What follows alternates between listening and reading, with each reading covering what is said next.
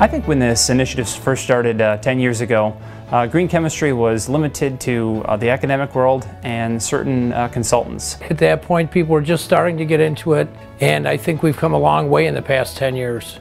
And I think some of the educational components are really important now. More and more students are involved in this, and they are the future of green chemistry and engineering. The roundtable has really brought that idea of green chemistry into the universities and therefore into the future workforce that our companies will depend on. Every year, as many as 10,000 new chemicals are designed and invented.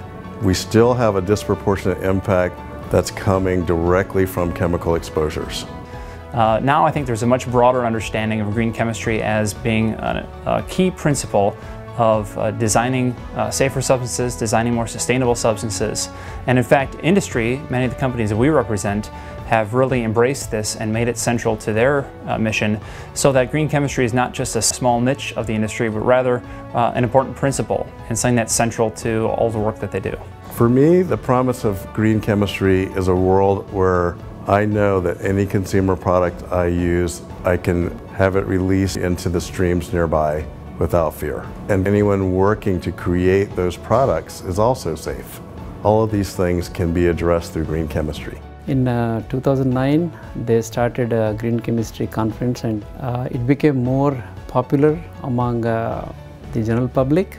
This roundtable has instituted the Governor Awards for green chemistry, and so far we have recognized 15 to 20 groups. I think that is very significant contribution from the roundtable.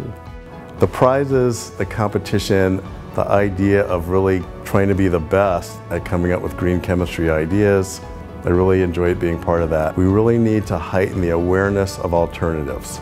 Pay special attention to this area so that more jobs will be created to move the economy of not only the state of Michigan, but our entire country and the globe.